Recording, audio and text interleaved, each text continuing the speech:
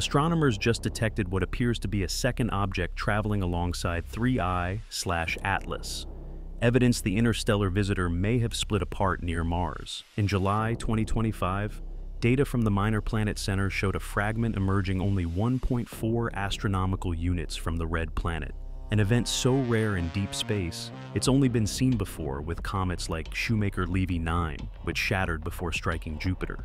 NASA teams are now racing to assess if this split could alter Atlas's trajectory, or even pose risks to Mars-bound missions. But what's driving this sudden breakup? And is this second object really just a natural fragment, or something never seen before?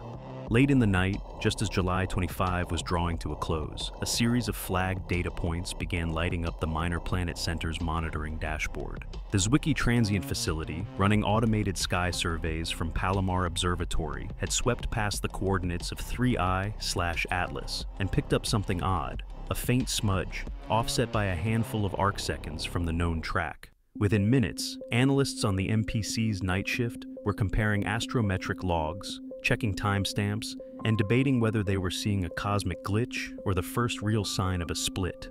Slack channels and internal emails from that night read like a rapid-fire relay. Possible fragment? Confirm ASAP. Rerunning pipeline needs second eye. Confirmation didn't come from a single source. By sunrise, independent teams at the Very Large Telescope in Chile and NASA's Scout system had each flagged the same anomaly. The new object wasn't just a stray pixel or a camera artifact. It tracked along nearly the same hyperbolic path as Atlas, trailing by less than 1/10 of a degree. The MPC's central log shows a flurry of urgent entries, each one timestamped between July 28th and July 30th, as groups scrambled to lock down the coordinates. The offset, barely measurable at first, held steady across 3 consecutive exposures. The pressure was immediate, with 3I/Atlas only 1.4 astronomical units from Mars, and the window for high-resolution imaging closing fast. Every telescope with a clear line of sight was called into action. Observatory directors debated whether to bump scheduled targets for what could be a once-in-a-generation interstellar split. Some teams hesitated, wary of chasing a false positive, but the risk of missing the event was too great. Within 72 hours, a global network of ground-based and orbital instruments was pointed at the same patch of sky, each trying to capture the fragment before it drifted out of range. For the astronomers at the front lines, the MPC analysts, the ZTF operators, the Mars Reconnaissance Orbiter engineers, this was more than just another night shift. Internal logs describe sleepless hours, last-minute instrument retasks, and a sense of personal responsibility to catch whatever was unfolding. The data, when stitched together, showed a second object moving in lockstep with Atlas, its faint signal just clear enough to suggest a real, physical body. The science teams knew they were witnessing something rare. Not since Shoemaker-Levy 9 had a cometary split offered such a direct, observable record. And this time, the object wasn't just from the outer solar system. It was an interstellar visitor, caught in the act near Mars. Comet fragmentation isn't new to science, but the circumstances unfolding near Mars are anything but routine. In the solar system, splits like this are rare and usually triggered by intense forces, solar heating, tidal stresses, or sudden outbursts from deep inside a comet's core. Most of the time, these events happen close to the sun, where temperatures soar and internal pressure builds until the nucleus can't hold together. But 3I/Atlas is not only far from the Sun, hovering just inside Mars's orbit at 1.4 astronomical units. It's also an interstellar visitor, something we've only seen twice before. When astronomers think about comet breakups, Shoemaker-Levy 9 stands out as the textbook example. In '92, that comet got too close to Jupiter and was ripped into 21 fragments by the planet's gravity. Each piece followed a slightly different path, eventually raining down on Jupiter's clouds in a display that changed how we think about planetary impacts. The images, chains of glowing fireballs, scars stretching across Jupiter's face, still circulate in every planetary science classroom. But Shoemaker-Levy 9 started as a solar system comet, and its fragmentation was driven by a close encounter with a giant planet. Atlas, by contrast, is on a hyperbolic trajectory, moving at nearly 60 kilometers per second, and its closest approach is to Mars, a much smaller world with a far weaker gravitational pull. That's why the detection of a potential split at this distance is so extraordinary. There's no obvious tidal force to blame, and the thermal environment near Mars is far milder than the furnace conditions comets face near the Sun. Mission planners tracking Mars orbiters have taken notice. Even a small fragment, traveling at interstellar speeds, could pose a hazard to spacecraft, or, if its path shifted, potentially to the thin Martian atmosphere itself. With Mars currently about 1.4 astronomical units from Atlas's position, the margin for error is slim, and every new observation is being scrutinized for signs of further breakup or trajectory changes. For planetary scientists and mission engineers, the stakes are clear. A split like this, especially from an object born outside our solar system, offers a window into material and processes we've never directly observed. It's a scientific opportunity, but also a logistical challenge, as every Mars mission now has to factor in the possibility, however remote, of encountering interstellar debris. The last time a comet broke up near a planet, the solar system was left with a set of lessons written across Jupiter's clouds. This time, the story is unfolding near Mars, and the world is watching to see what comes next. Data from the Global Telescope Network began arriving in rapid succession. The first batch of astrometric measurements, logged between July 29th and August 1st, plotted the positions of both the main Atlas nucleus and the suspected fragment with remarkable precision. Analysts mapped their paths against the predicted hyperbolic trajectory, checking for any deviation that might hint at non-gravitational forces or sudden outgassing. The orbital solutions, calculated from over 100 observations, showed the two objects maintaining a near parallel course, yet the fragment's velocity lagged by a fraction of a percent, just enough to prompt further scrutiny. Spectroscopic teams focused on the Comet, using Gemini South and the Southern African Large Telescope to scan for gas emissions and dust signatures. The reflectance spectra from July 5th revealed a broad absorption near 2 microns, consistent with water ice, but no strong bands for carbon dioxide or carbon monoxide. This absence stood out, since earlier JUPST observations had flagged Atlas as unusually rich in carbon dioxide compared to other comets.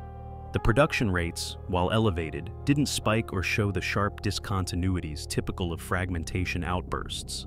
Instead, the dust continuum dominated, indicating a low gas-to-dust ratio and a coma more similar to Jupiter family comets than to the volatile-rich 2E Borisov. Rotation state was another focus.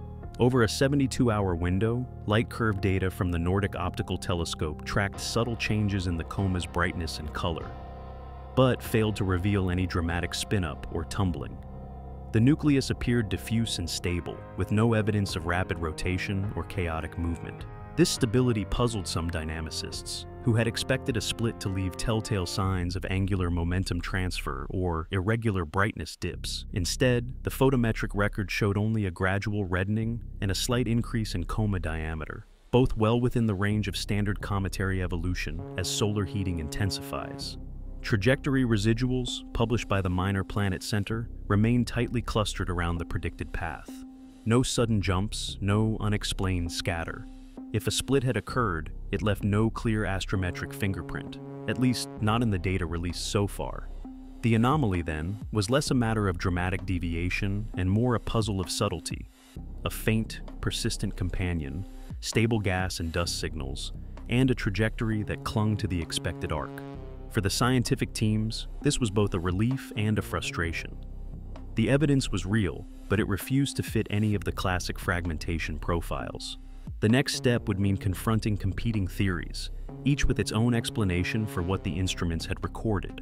August brought a wave of debate that spilled beyond the observatory logs and into the halls of international conferences. The annual planetary science meeting in Vienna, scheduled just days after the second object's detection, became a flashpoint. Avi Loeb and his Harvard group arrived with preprint drafts in hand, arguing that the subtle velocity lag between Atlas and its companion might point to non-gravitational acceleration, something beyond the usual push of outgassing. Their presentation cited the lingering mystery of Oumuamua's unexpected motion and raised the possibility of propulsion-like bursts, perhaps from deeply buried ices venting in ways not seen before.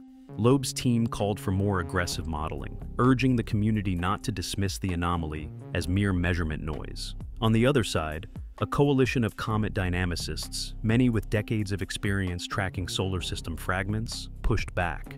Their talks emphasized that Atlas's coma, while dusty and expanding, showed no evidence of the violent jets or rapid spin-up usually associated with catastrophic splits.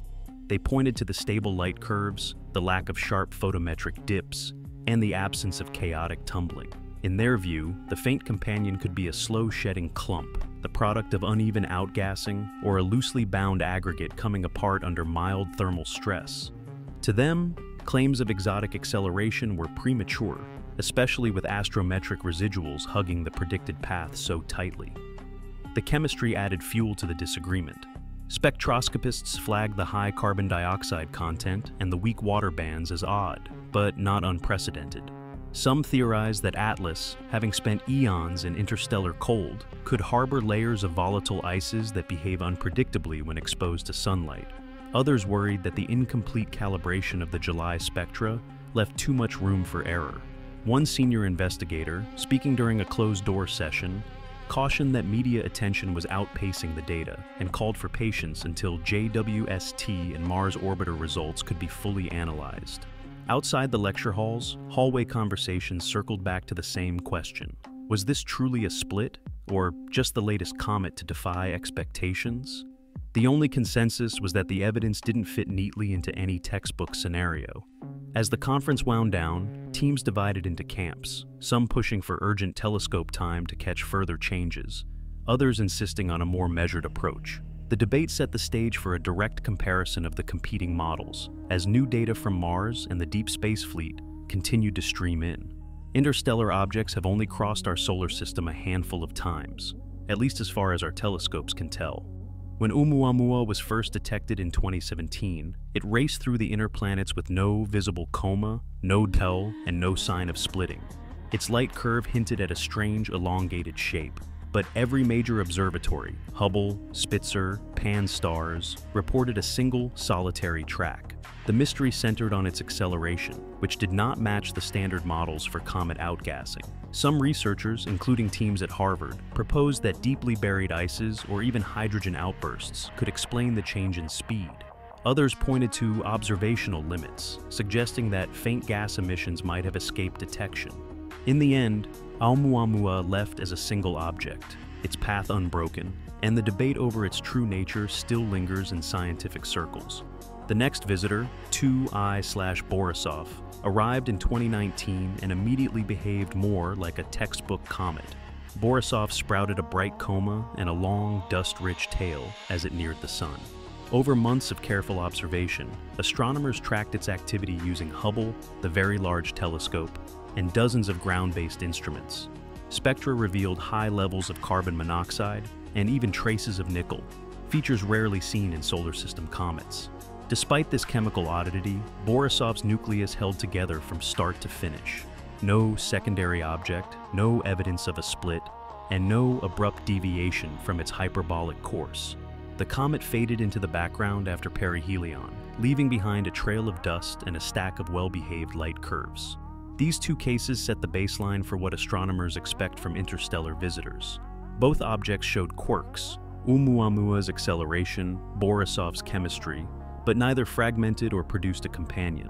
The astronomical community, drawing on decades of comet studies, generally treats splitting as a rare outcome, usually triggered by powerful forces like tidal stress near a massive planet or rapid heating close to the sun.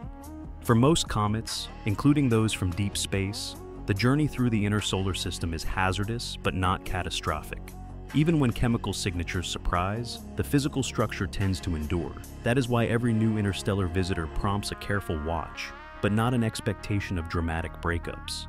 The current debates over Atlas's behavior, then, are shaped by these precedents, reminding researchers that while anomalies spark excitement, most interstellar bodies pass through quietly, their secrets kept intact. NASA's Planetary Defense Office and the European Space Agency's coordination teams are watching 3I/Atlas with more than just scientific curiosity. When a potential fragment appears near Mars, every mission planner has to consider what even a tiny piece of interstellar debris could mean for spacecraft in orbit or on the surface. Internal NASA memos from August lay out the challenge. If a split fragment's course wobbles by just a fraction of a degree, it could intersect with the path of a probe, or, in a more remote scenario, graze Mars's upper atmosphere. The risk isn't just theoretical. Mars hosts a growing fleet of orbiters and landers, and each one depends on precise trajectory forecasts to avoid hazards. The 2025 Planetary Defense Guidelines, set for rollout at the end of the year, now include rapid response simulations for unexpected objects. These protocols require real-time data sharing between agencies, and the Atlas event is already serving as a test case. ESA's Mars teams, for example, have adjusted their observation priorities, shifting camera windows and spectrometer scans to maximize chances of catching any fragment signatures. NASA's Jet Propulsion Laboratory has run updated impact probability models, drawing on lessons from Shoemaker-Levy 9, but adapting for interstellar speeds and Martian gravity. What's at stake isn't just a single mission. If a fragment from 3I/Atlas were to collide with Mars, even as a dust cloud, it could create a new layer of atmospheric particles, potentially altering observations for months. For future Mars landings, planners are already factoring in the possibility of unexpected debris fields. The planetary defense community sees this as a wake-up call, a reminder that interstellar visitors don't just offer scientific puzzles, but real-world challenges for human exploration beyond Earth. The coordination effort is global. NASA, ESA, and partner agencies have moved to streamline their data pipelines, aiming to cut the lag between detection and response. Policy memos circulated in September call for open access to raw astrometric and spectroscopic data during high-interest events, a shift from the more cautious, peer-review-first approach of the past. These changes are designed to ensure that no single team or nation holds the critical piece of information that could affect the safety of billions of dollars worth of hardware, or, in the future, human crews. As the debate over Atlas's split continues, the broader stakes are clear.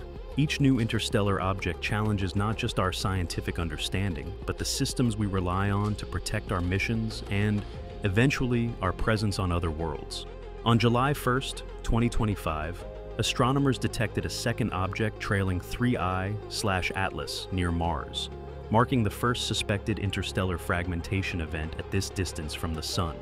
Unlike Shoemaker-Levy 9, which split before impacting Jupiter in 1994, no prior interstellar visitor, neither 1I/Oumuamua nor 2I/Borisov, has shown clear evidence of splitting.